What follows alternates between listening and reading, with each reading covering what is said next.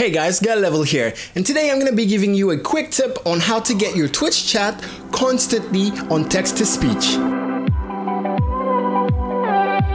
Now you're probably thinking, why would I want my Twitch chat to be constantly on text-to-speech? There are many applications for it. For example, people that are playing VR games that do not include Twitch chat, well, they have the VR headset on, so they can't be looking at Twitch chat and reading what's happening. So having the text-to-speech read whatever is typed in chat is very useful. I also know some streamers have only one monitor and they're playing old games that can only be played full screen. In this particular case, it's also very useful. You can also activate it in the beginning of your stream, during your stream intro, because, well, chat loves to play with it and it's funny. So let's get right into it. So all you have to do is open up your web browser and go to a website called speechchat.com.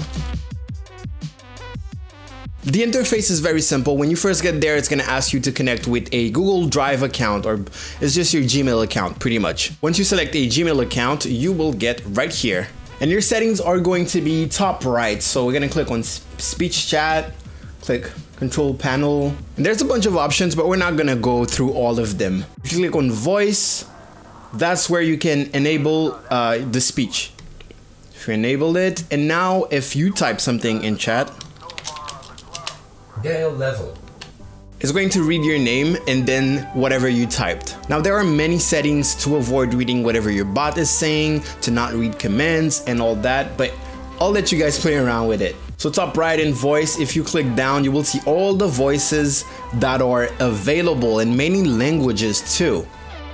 You can modify the speech format. That means reading the name and then reading the message. You can put it to just reading the name or just reading the message. You can set it up so it reads your whispers too. Then you have a bunch of filters so it doesn't read stuff like emotes or numbers or symbols. And then of course, the most important thing, the keyword filter. If you know you're gonna have a bunch of trolls that can be spamming profanities, watch your profanity, you can have a list of words that you want to filter out, and you can mute it in a way so that it doesn't read the specific keyword, or it just doesn't read the whole message if it has the keyword in it. So that's how you can have TTS read every single message in your chat on Twitch. I will provide a link to the website in the description below. Right here, I'm gonna put my social media. If you want to talk to me, then talk to me on Twitter. That's gonna be @level_photo. You can follow my Twitch channel. That's twitch.tv/GaelLevel. You can follow me on Instagram. That's gonna be @gael.level. And if you're looking for dope overlays for your stream, go to gumroad.com/GaelLevel. I have a bunch of them. A lot of them are free and the rest is just cheap,